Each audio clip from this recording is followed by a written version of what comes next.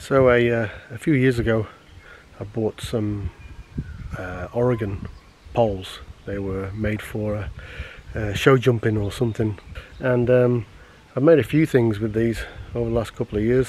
The roof on my woodshed, the roof on the hunting hut that I've got down the land, some legs that I've made on some other things. But what I'm going to do this weekend is I'm going to make a rustic bed. So I've done a few of these posts already. I'll crack on with a few more and just show you what I'm doing. Really, is just planing them and then sanding them, and then we'll fill it with some epoxy black filler, make it look nice, and we varnish it all up. So I'll grab another one of these and show you what we're doing.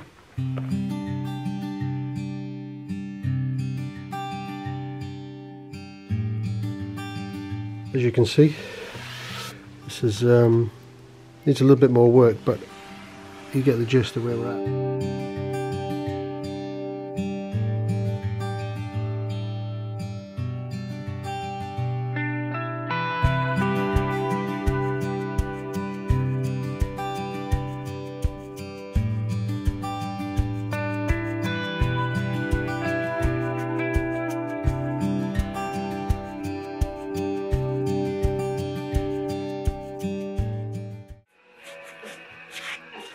So that's the flat edge I'm after. 7 more to go.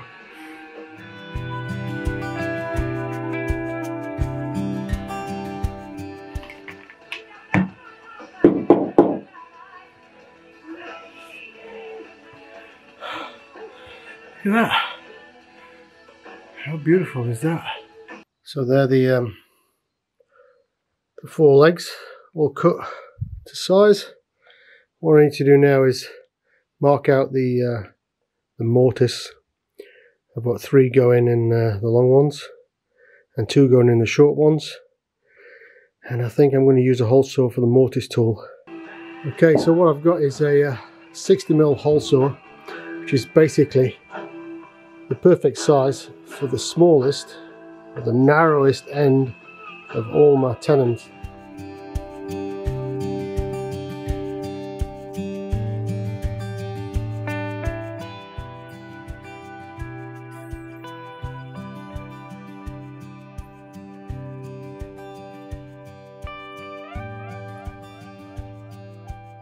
Okay, for practical purposes, I'll show you how I clean that one out.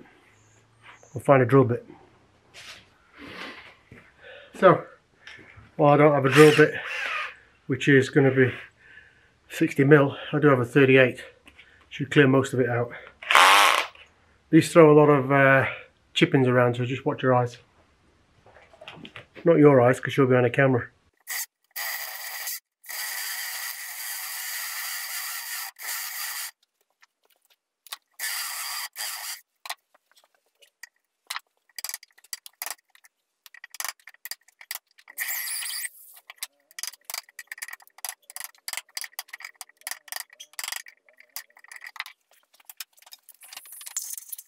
Okay, so that's the hole, relatively clean out. Once this is all sanded down and these edges are all nice and neat, and we've cut a nice tenon to go in there, I think it's going to look good. Okay, so I've done all the mortises for the bed head and bedstead, and what I'm going to do next is start to create the horizontals that go between them. I've rigged up this little clamp system to hold the pole, and it's just, this is fixed, this moves, and I've just hooked up a an old tie down strap, just a cheap one, attached it at the back, put a screw in this side just to hold it, and then that really will prevent this from moving. Okay, so that's pretty steady there. And what I'm going to do is I'm going to mark this about 50mm in, because I know that that's the depth of my tenons. Sorry, my mortises. I'm going to mark that. And that's the bit that I need at the same diameter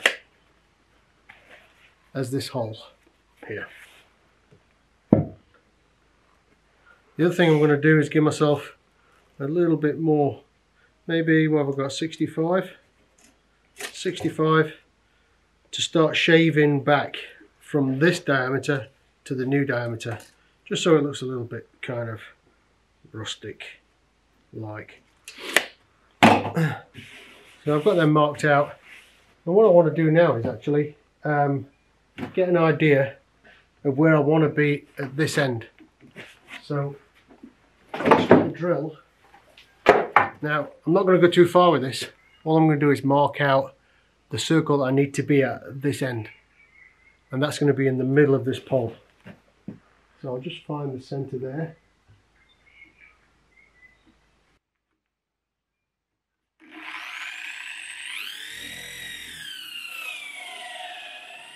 All I'm doing is scoring that so I can see where I'm aiming. Now, what I have got here is this little baby. My daughter's bought me this for birthday one year. I've used it a bit, but I guess this is another use for it.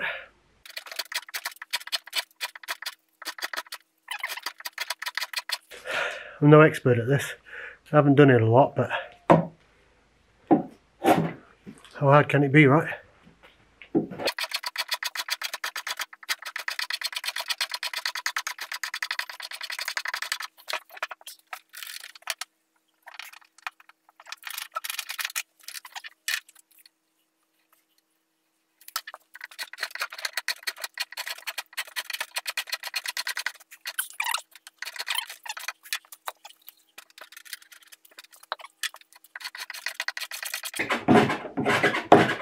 Now I haven't cut this to length yet. I want to see what kind of progress we make knocking this into the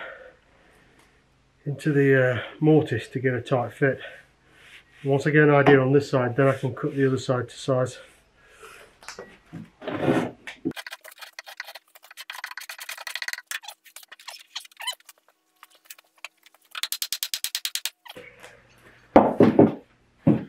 So that's pretty snug.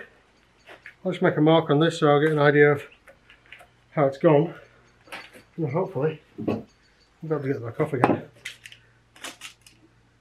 Okay, I'm getting in about 45mm, and the hole is 50mm at best. Maybe a little bit over 45, 50mm. I think I'm happy with that. I can see the pinch points here.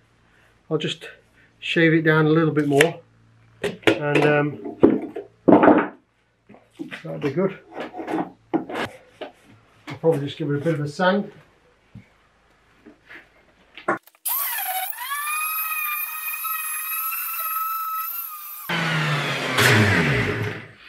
So the sanding really is just to cover up the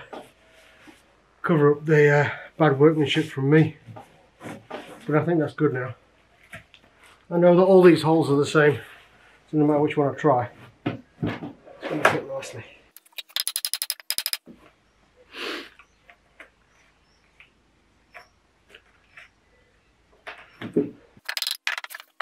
Like a shop bought one, isn't it? Perfect. Just a heap more to go. Okay, so this is the main two frames, all done. Tested them as a dry fit. They're fine. Just now marking them all up to make sure that we have the correct ones. I'll take them apart now, sand them down. I'll sort these ends out here. I'll chamfer these off with the draw knife from top and bottom. And I've got about, what, maybe 1, 2, 3, 4, maybe 4 or 5 verticals to put in there from that old pole there. Well, what I'm doing now is mixing up the resin filler, but it's really hard to mix. It's almost like it's maybe it's just too cold, but it's really hard. So I'll mix that up, put some colouring in, and we'll start to fill these. See how it turns out.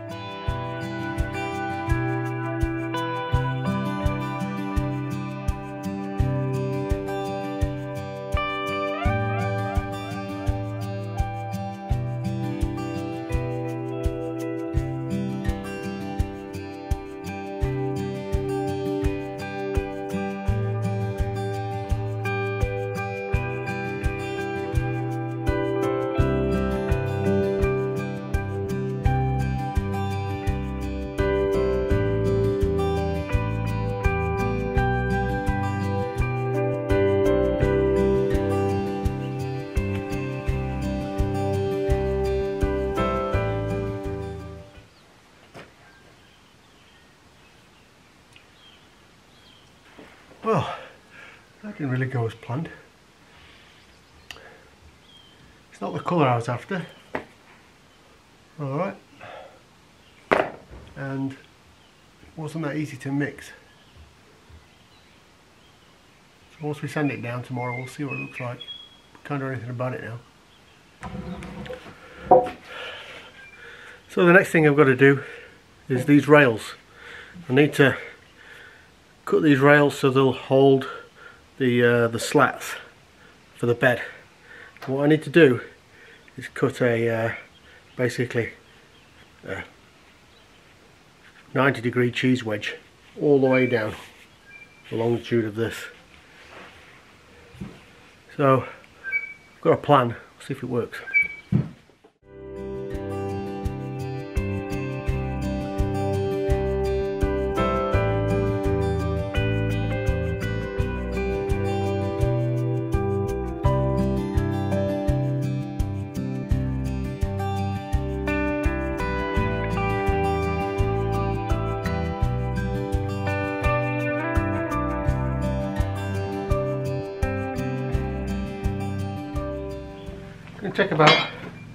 Take about 40 mil down. Should leave enough meat in the actual timber to hold the slats of that side. So 40 mil.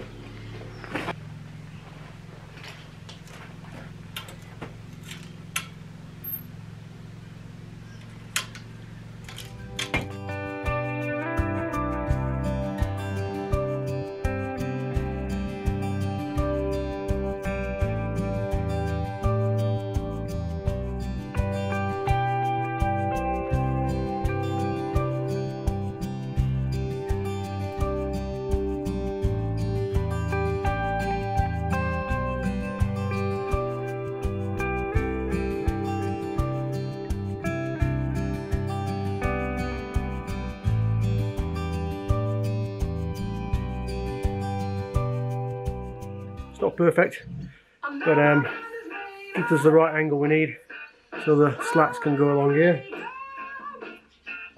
Do the same on the other side. It should make us a bed. So what I've found is this resin will not set if it's really cold, like it has been here, probably 2 degrees Celsius. So I brought it in overnight, just huddled it around the fire in the games room, and I think it's drying pretty solid now. So there's a lesson learnt. So we've got it all put together. It's all glued, no screws in it, just tenon mortise joints. And then tomorrow we'll put the rails on, which are down here, and they'll be bolted on with these angle brackets on the underneath. Should be enough to pull them in, pull the tenons in and keep them there.